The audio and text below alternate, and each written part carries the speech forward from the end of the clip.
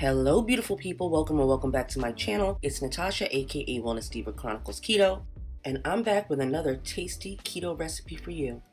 Today we're going to whip up some delicious keto buffalo style wings. Wings are easy to make ahead of time during meal prep over the weekends or during the week whenever you do yours. And then that way you'll always have something savory and salty to eat in a pinch so you don't grab something that's higher in carbs. I went ahead and cleaned the chicken, then placed it in a bath of fresh water with a little bit of apple cider vinegar to brine it. I let the chicken sit in the brine overnight to tenderize the chicken. I went ahead and seasoned the chicken. I added about 2 teaspoons of the Trader Joe's chili lime seasoning, about a ½ teaspoon of kosher sea salt. Be careful because all the other seasonings contain salt, so you don't want to overdo it. I added about 2 teaspoons of the Obey seasoning, about 2 teaspoons, about 2 teaspoons of the pixie dust.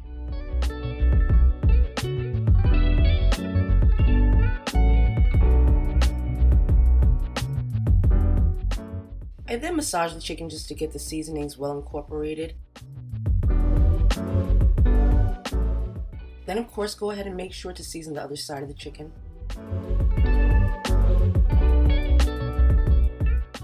I did marinate the chicken overnight, and I usually use the food saver when I'm short on time, but even when not short on time and doing it overnight like this, it's great because it's going to give you a deeper level of marination. I already had some of my one-step dredge on hand, so I just pulled that out of the freezer. I decided to add a little bit more onion and garlic powder to the dredge, and then I started adding the chicken to the dredge. Once you've added some chicken to the dredge, just go ahead and seal the top of the container and give it a good shake to make sure the chicken is coated on all sides.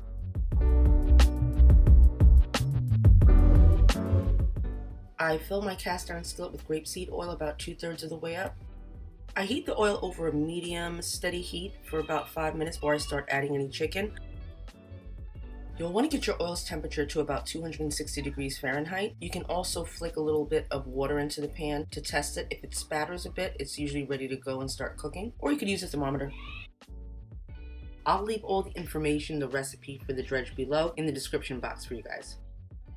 I then cook the chicken for about 3 minutes on each side until golden brown. Once cooked, I set the chicken wings onto a rack, and now it's time for us to make our buffalo sauce. I added about 2 tablespoons of salted Kerrygold butter to a pan, along with about 2 tablespoons of unsweetened ketchup. Primal Kitchen is a great one.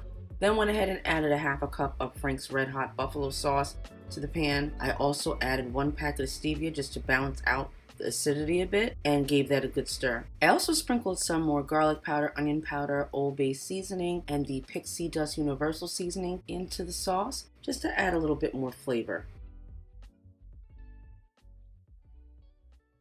Once you've added all the ingredients for the sauce to the pot, go ahead and give it a good whisk. If it needs a little help coming together, you can put it over a very low heat and just stir it until combined, and you'll end up with something silky and luscious like this to pour atop your wings.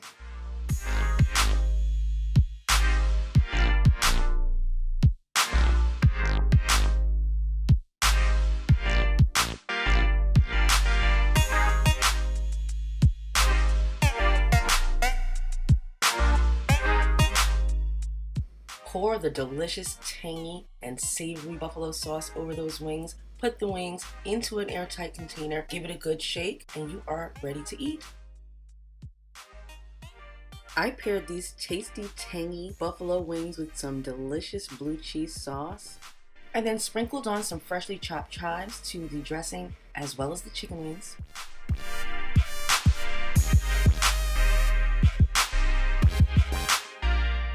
I then chopped up some cucumber wedges. I really prefer this to celery. I'm not crazy about the taste of celery, but I love cucumbers, and this is a great alternative.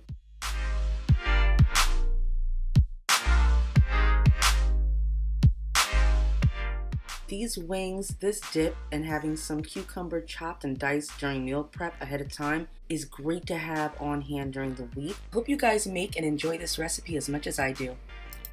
I hope you guys enjoyed the video. See you soon. Bye!